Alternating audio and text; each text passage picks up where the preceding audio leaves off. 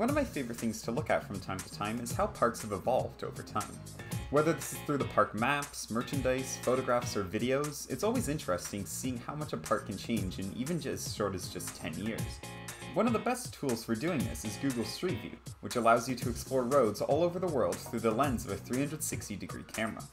Fortunately for us, Street View isn't limited to just automobile roads, and some very gracious explorers have been around most of the world's major parks with 360-degree cameras, allowing us to explore a time capsule version of many of these parks. And if there's one park that's known for its ever-evolving history, it's Kings Island in Mason, Ohio. So, that's the park we're going to be checking out today. Say goodbye to August 2023 as we're traveling back 12 years to August 2011.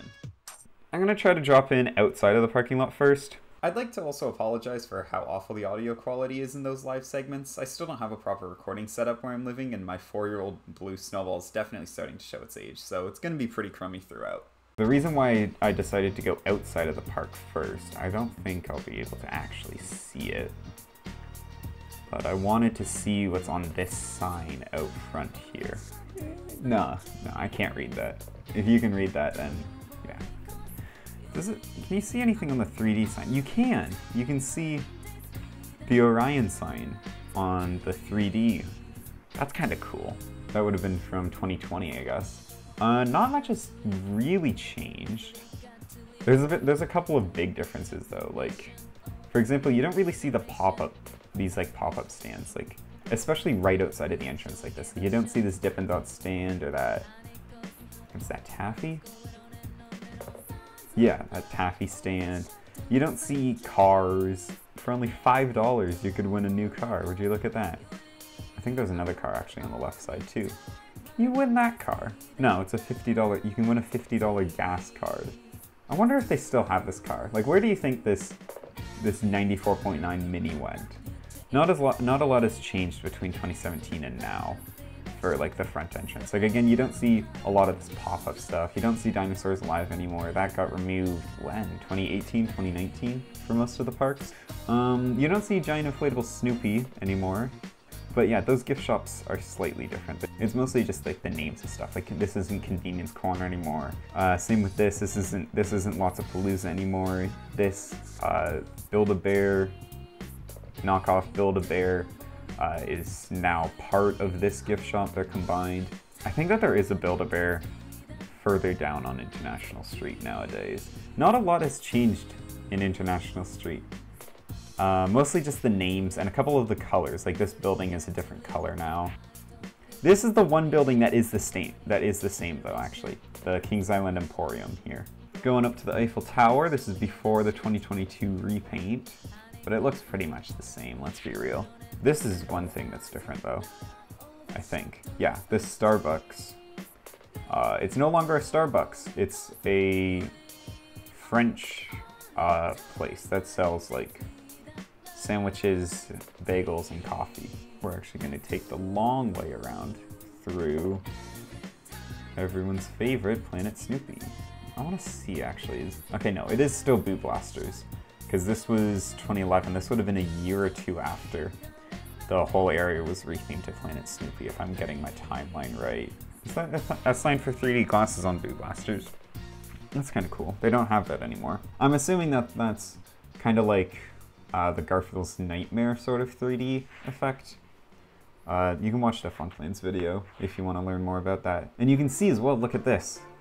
On all of the ride signs over here, it still has the old font, because this was before they changed the fonts. And gosh, when was that they changed the fonts? Or at least the color of the font. Was that, I feel like I want to say 2015 was when they changed it.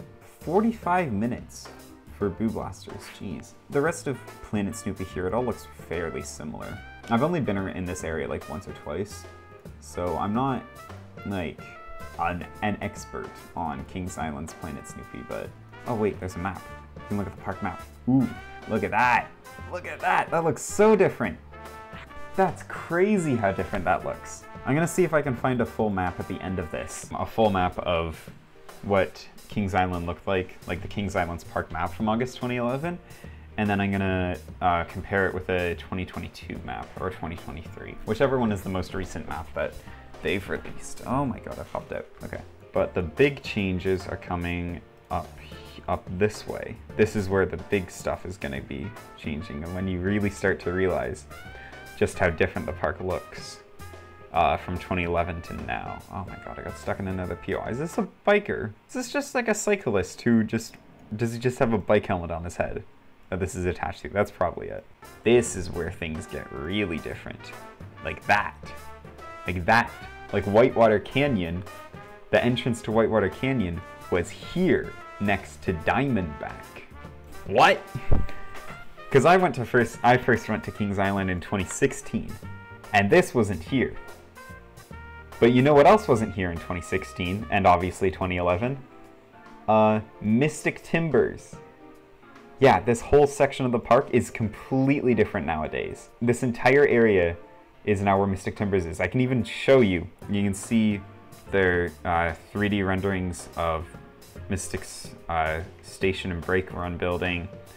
Even the queue, you can see the queue line here and a little bit of like the front entrance area and the locker there. But just keep this image in your mind here. But then you go back to 2011 and look, it's nothing but a funnel cake stand. And then over here is the accessibility entrance for Whitewater Canyon. Sponsored by Huntington. That's something that you don't really see out at Cedar Fair parks anymore. You don't really see corporate sponsorships much. That's more of like a Six Flags thing nowadays. If this street view imagery was before Diamondback, that would be like crazy. But yeah, this is obviously before the repaint as well, which was just this year in 2023. But I'll throw up a little comparison to show you what it looks like now as compared to this. It's mostly just the supports that are a different color. You might be wondering, why was Whitewater Canyon's entrance over there, as opposed to over here where it is nowadays? Well, that's because there just so happened to be a little ride over here called the Crypt. This ride was not always called the Crypt. It was once called Tomb Raider the Ride. Yeah, this was an old Paramount edition. It was a jumbo topspin. Defunctland also has a video on this. I'm just gonna recommend just watch all of Defunctland's videos. They're so good. This building is actually still here. You can even see this facade still. I actually have some video of it. But yeah, this is the show building that it leads into, the little grass archway. It's directly underneath the drop for Diamondback. And if you follow this back behind Mystic Timbers, this is the new entrance for Whitewater Canyon. Other than the crypt, obviously, not much has changed in Rivertown. This arcade is still pretty much the same. Is there actually like an indoor section to this arcade? There is, okay. That looks a lot dingier than it does now. The arcade in there is actually pretty nice. Oh, and that, we'll get to that later. The Beast is pretty similar. Not much has changed around here. I don't think, at least. Is that only a 15-minute wait for the Beast? That's not bad at all. Backlot should be pretty much identical to how it is nowadays. This is obviously after the retheming. That would have been 2007, I think. This path doesn't have a name, is it? Does it? It's just kind of, it's like the one section of Kings Island that doesn't really have like an area that it belongs to. It doesn't belong to Coney Mall, and it doesn't really belong to Rivertown either. It's just kind of like the backlot area. I'm gonna call that path the backlot from now on. Why not? One of the other really big changes of this time, Vortex. Vortex doesn't exist anymore. It got deleted from existence in 2019.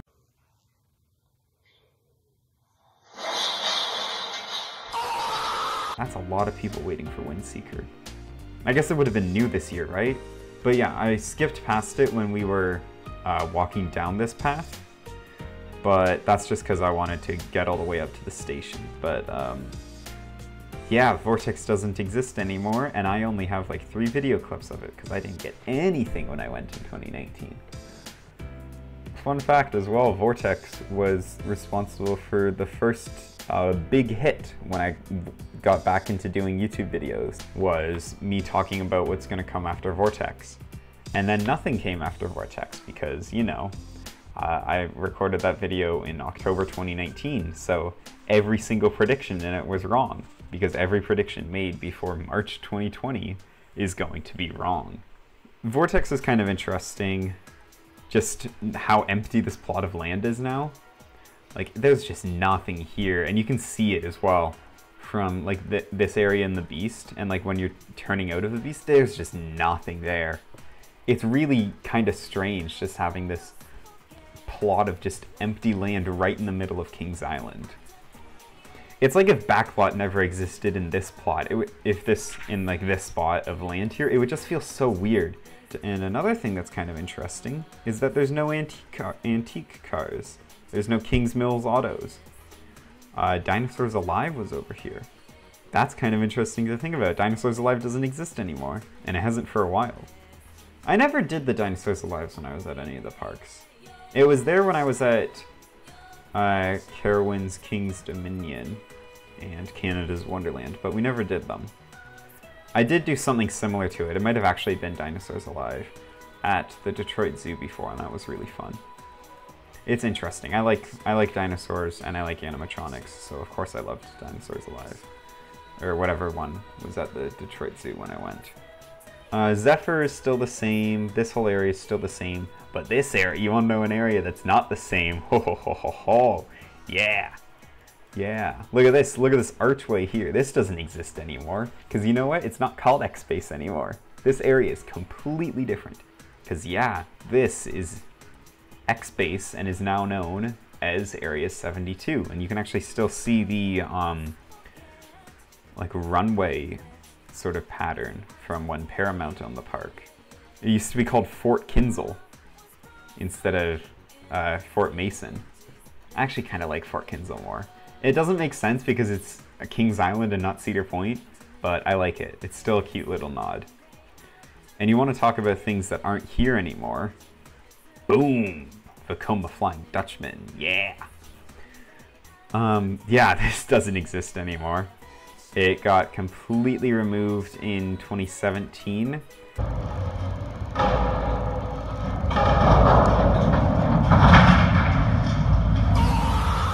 And then now, obviously, this is where Orion sits. And not much of Flight of Fear, or not Flight of Fear, not much of Firehawk exists anymore, except for this building. You'll recognize this building, actually, because this is the entrance building for Orion. That's why it has like a weird shape in this that little section to the right that doesn't really make any sense. That's because this used to be the photo booth, like the photo thing for Firehawk. All of this got expanded into a larger locker area, and they got rid of the switchbacks on the inside here and just replaced it with a path out and a path back. And then behind this, they have more switchbacks. Actually, I can show you. This whole section here is part of the Flight of Fear queue now. This used to be a smoking area, I guess, but now there's a canteen restaurant there, a Meteor Canteen. And this is before the truck as well, before the big burn marks. It's just so interesting looking at this area. I did not expect this to go on as long as it did. And we're only like halfway through King's Island, let alone any other parks. I'm gonna do those tomorrow. And we're not even into the coolest area of King's Island yet, just you wait. I'm gonna skip a bit down to Coney Mall actually. Nothing's really changed. We'll move down here, because I think that the Coney barbecue might be different. Yeah, it is! It wasn't even a restaurant! Huh? It was just like a clothing store. Yeah, this is a restaurant now. That's weird to think about. Popping on down to the racer, you can see the old logo for it. That logo is still used on a lot of promotional material.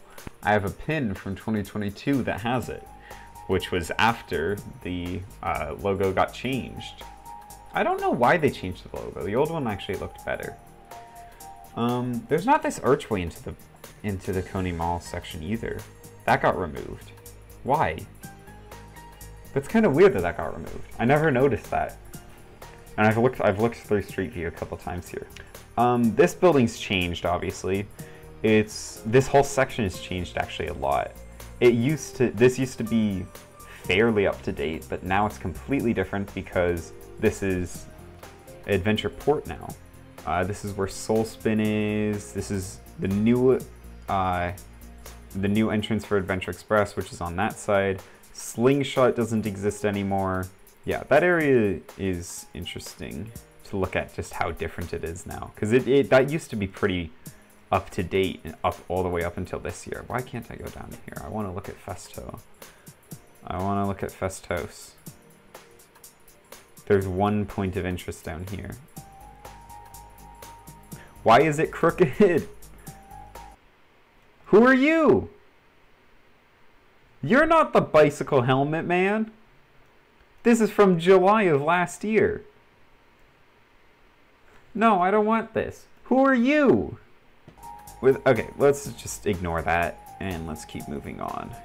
Festos has a different design as well. It's just like a lot more of a just tin box in here. This is actually this is where the back entrance is nowadays. It's kind of there, but yeah, this building doesn't exist anymore. There's outside dining here, which is nice. This is the section that I think weirdly has changed the most. Well, not weirdly, but it has absolutely changed the most. This is like the one thing that's the same, is Delirium. Delirium and Drop Tower are like the only things in this entire section that are the same. This water tower doesn't exist anymore. This used to be like stunt zone, or like action zone, I guess. This was the most Paramount type of themed area, I guess. This is kind of cool. Old color scheme in Vertigo. Yeah, this was before it became blue. That's kind of interesting to see. I didn't realize that the first time that I looked through Kings Island's Street View. I didn't realize it until, well, like I realized it, but I wasn't expecting this. This was like the one thing that I was like really not expecting when I went into Street View here for the first time.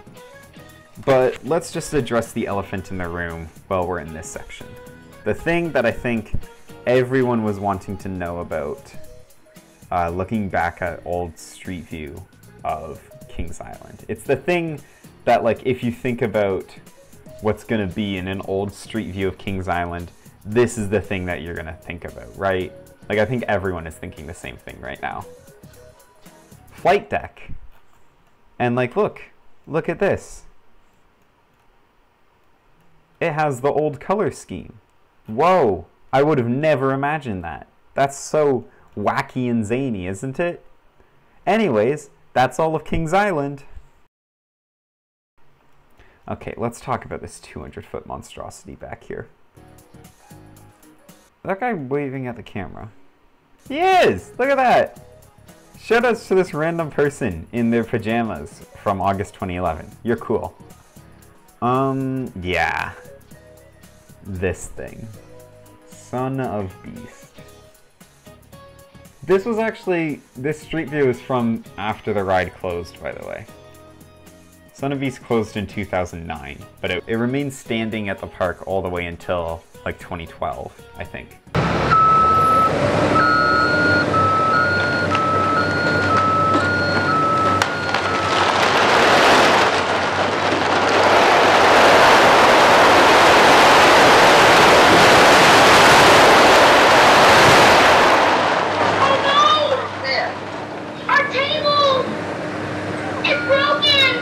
But yeah, this little racetrack here doesn't exist anymore either. It's a really odd racetrack, that. But both of those got removed and made way for Banshee. Actually, yeah, this whole section is completely different. I didn't even realize until I was trying to set up that shot.